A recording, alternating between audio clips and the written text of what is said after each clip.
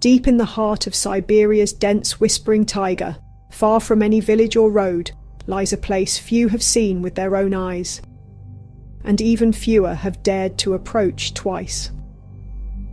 A vast stone mound, unnatural, imposing, and eerily silent, juts from the forest floor like a scar in the earth. In local legends, it's called the Fire Eagle Nest. Scientists call it the Patomskiy Crater. But no one, not yet, has uncovered its true origin. Welcome to Unveiling the Unusual.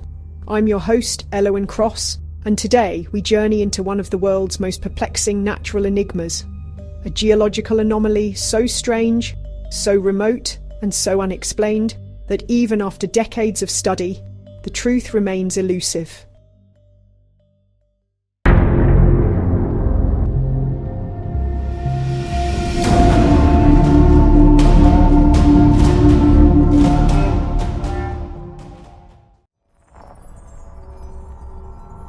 The year was 1949.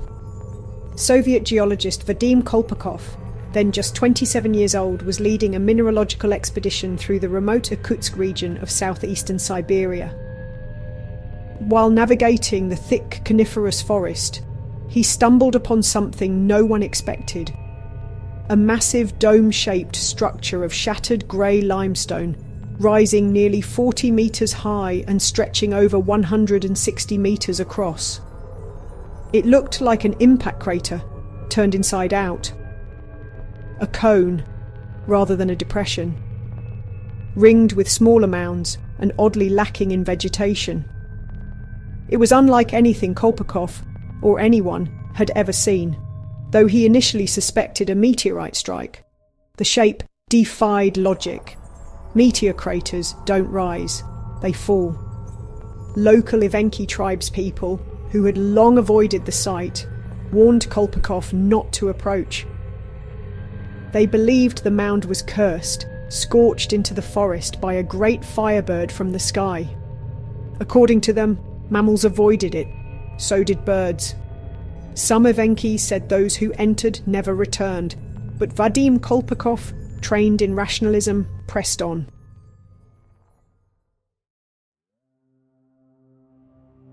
From the start, the Patomskiy Crater was a puzzle. Its structure, limestone blocks scattered in a conical shape, with a hollow centre and a narrow trench at the top, defied typical geological formations. There were no signs of volcanic origin, no traces of lava or ash. It wasn't sedimentary collapse either. Intriguingly, core samples suggested that the formation was only a few hundred years old, perhaps 250 to 300 at most. That ruled out glacial activity or anything prehistoric.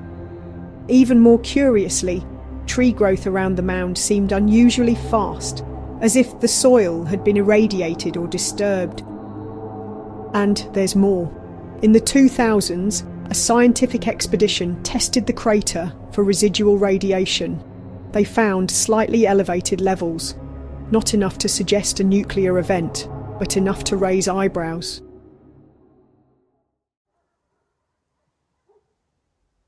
So, what caused the Patomskiy Crater? The leading theory for years was a meteorite strike. But no metallic fragments were found. None of the telltale signs of a space rock smashing into Earth. And remember, it's an outward rising mound, not a bowl-shaped depression. Others proposed a phreatic explosion, underground gas igniting and blowing out the crater in a dome. But again, no burn marks, no soot, no hydrocarbons. If gas was the culprit, it left no fingerprints. Some suggested it might be a dormant volcano, yet the area has no history of volcanic activity, and the limestone composition doesn't match typical magma-formed geology. And another theory, could there be a connection to the Tunguska Event? But here's where things turn stranger. Some speculate a link to the Tunguska Event of 1908, the massive explosion that flattened 800 square miles of forest, also in Siberia. Perhaps the Patomskiy Crater was part of a twin event, or a misfired cosmic strike. And then there's the darker fringe theories, an alien landing site, hidden military testing, or even a secret buried beneath the limestone. Unproven, of course, but in a place so remote and so shrouded in myth, it's no surprise such theories endure.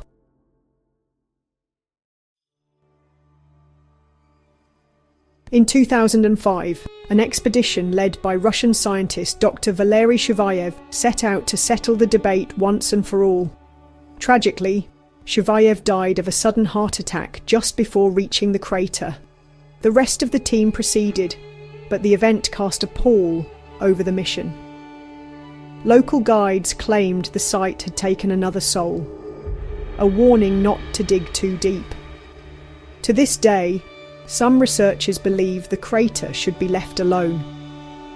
Whether it's superstition or a precaution, who can say?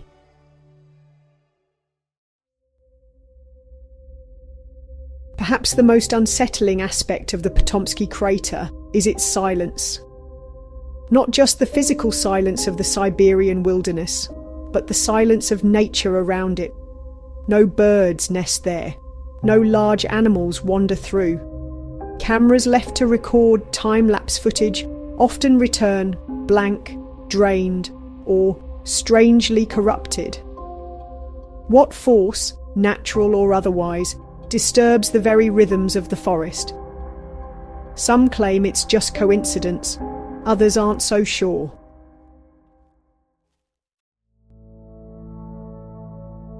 Today, the Patomskiy Crater remains largely untouched. Few expeditions venture there, deterred by its remote location and the eerie tales surrounding it. Is it a meteorite's footprint, an undiscovered geological process, a remnant of a forgotten catastrophe, or something else entirely?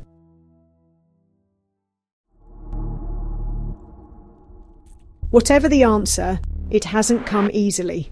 The Patomskiy Crater resists explanation, lurking like a question mark in the Siberian wilds, challenging our understanding of the planet we call home.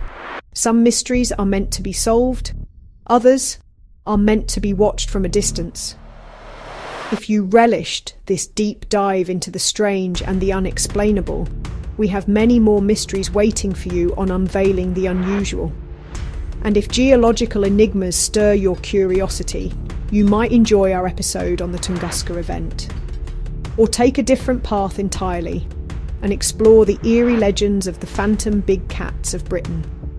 Until next time, keep your eyes open, your mind curious, and don't be afraid to ask questions.